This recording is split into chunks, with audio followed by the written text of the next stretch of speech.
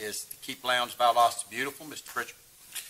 Mr. Chairman and Commissioners, you have two positions that are up for reappointment or appointment.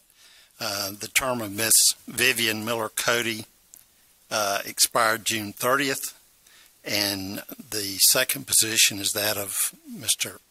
Adam Floyd. You have a recommendation for the appointment position of Mr. Floyd.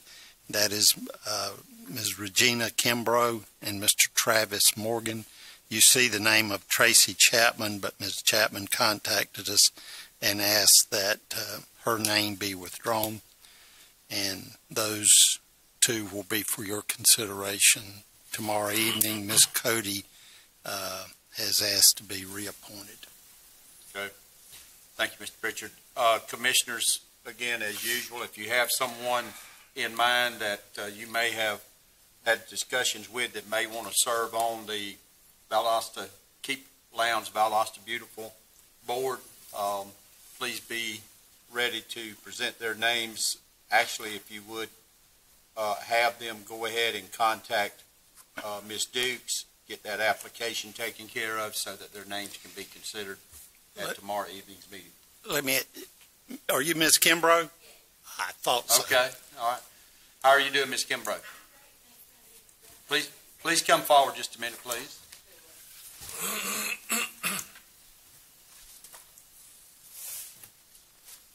Thank you for coming in this morning. You're welcome.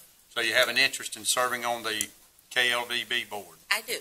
I'm in several organizations where we do road cleanups, and just being out in the community and seeing those needs, I feel like this would be a good way to be a part of it. I also was over my junior fire marshals at my school, and I was trying to get them involved. So I kind of see this as a two-part thing.